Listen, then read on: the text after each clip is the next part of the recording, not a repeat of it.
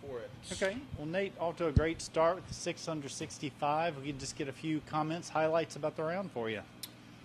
I putted really well. Made quite a few nice putts, a couple long putts, went in the hole, so that was nice to see because I haven't been putting well. I've been striking the ball pretty well, but just not making the putts enough to contend each week. So it was really nice to come out and putt well today. You just kind of stick, I know it's kind of a cliche question, but you just kind of stick with what's been working for you? Is there anything you're tweaking in the midst of, or you just kind of ride this for what it's worth? I did notice something in my putting, and I also am trying the counterbalance putter, which Wyndham and Ricky are putting so well with. Mm-hmm. It seems to be kind of a theme right now. Everybody's kind of trying it, and it does feel great. So, hopefully can just continue to putt like this for a long time. Perfect. That's all we need. Okay. Thank you. All right, thanks, man.